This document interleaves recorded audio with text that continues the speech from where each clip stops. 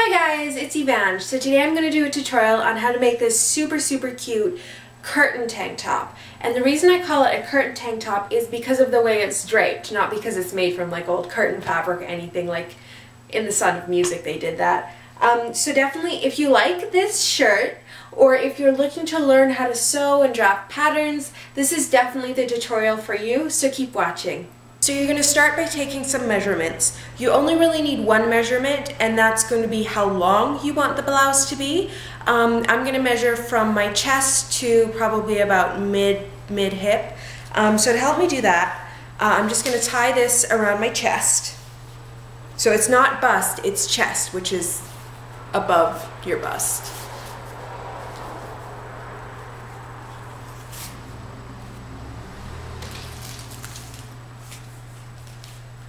Okay, and then from here I'm going to measure to mid-hip, so about here.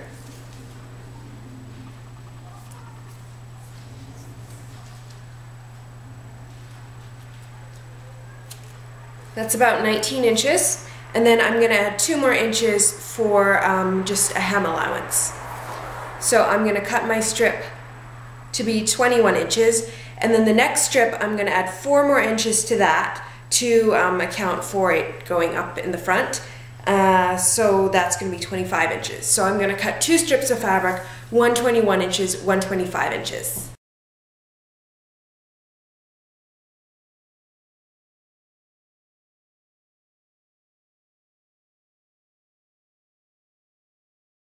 Now that I have both pieces of fabric cut out, I'm going to take the wider piece, the 25-inch piece, and fold it in quarters, and use pins if necessary to hold it in place and keep it from shifting.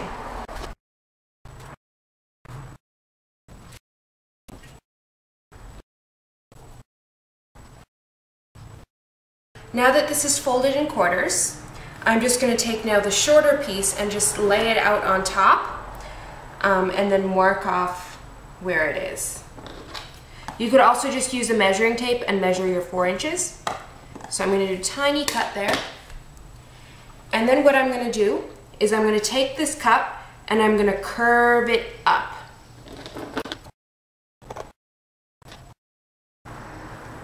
Can you kind of see how this will become a shirt?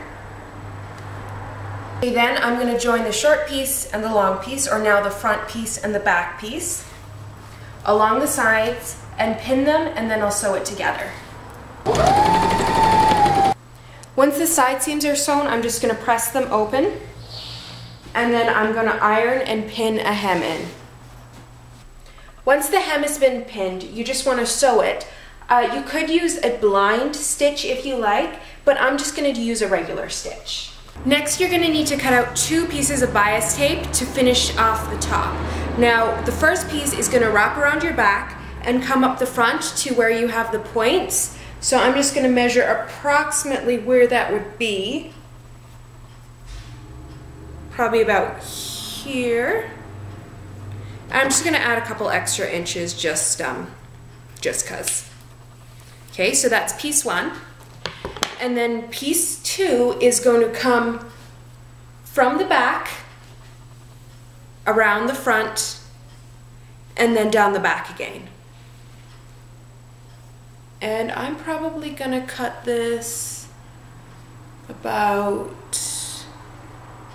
here.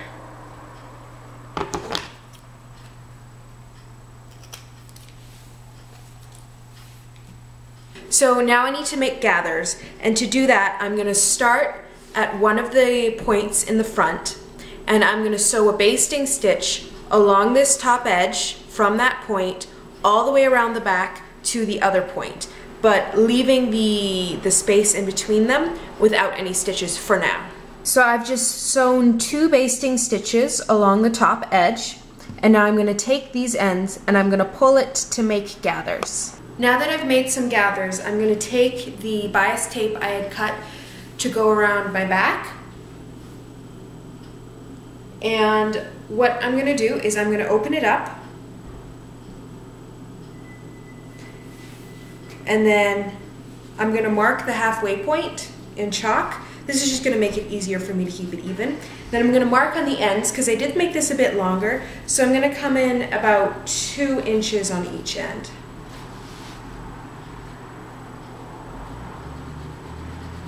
Okay, and then I'm going to start pinning it to the shirt. So start at these points with the end marked off, and I'm going to open up the bias tape to pin it. All of the ease has been pinned in and it's fairly even, so you can see the bias tape is open. I'm going to aim to sew just on or just inside this crease from where the bias tape was opened. The bias tape has been sewn on, and I've kind of gone along the top here and kind of cut off some of the extra because there was too much. And then I'm going to fold the bias tape back over to the way it came so that there's a nice clean finish, and then I'm going to top stitch.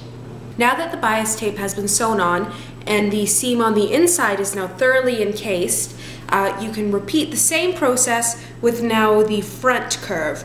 The only difference is instead of using all the bias tape, you're going to measure from the middle, then measure 4 to 6 inches out, and that's where you'll pin this. So I'm going to baste, gather, pin on the bias tape, sew once, fold it in, top stitch, and then you're almost done.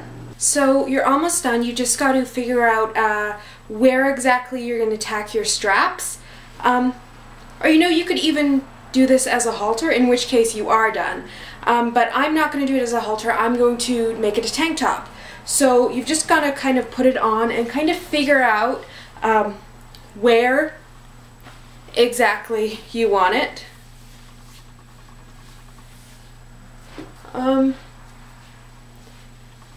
So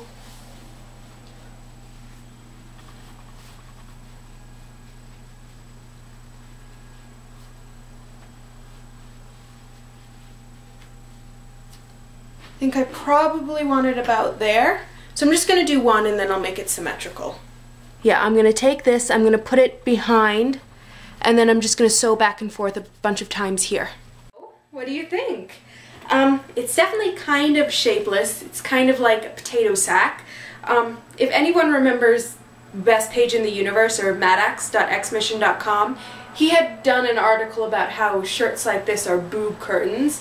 I kind of agree with that. So if you're going to make this shirt, it's definitely super, super easy. However, pair it with a belt. I'm going to do that, I think. Yeah, I love this fabric. It drapes so beautifully. You could do this, in a chiffon, or this is a light satin. Just any fabric that really flows would look great with this.